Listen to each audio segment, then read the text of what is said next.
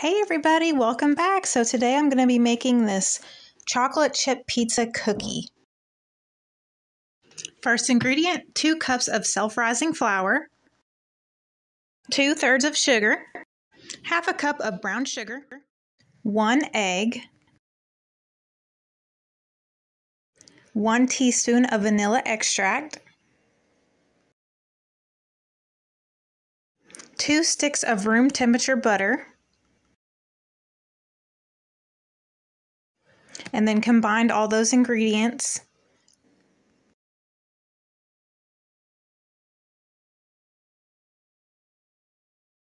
Favorite step is to add the chocolate chips, which I use dark chocolate and white chocolate.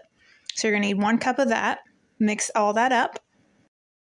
Now I'm taking little scoops and putting it all over the pan. I know it doesn't look like a pizza right now, but once it bakes, it'll all form together into one big circle. Here it is right here. So I'm cutting out pieces to make it look like, a pizza slice. Yum! And then I'm going to put some cream cheese frosting on it and some sprinkles, and that's it. That is my chocolate chip cookie pizza.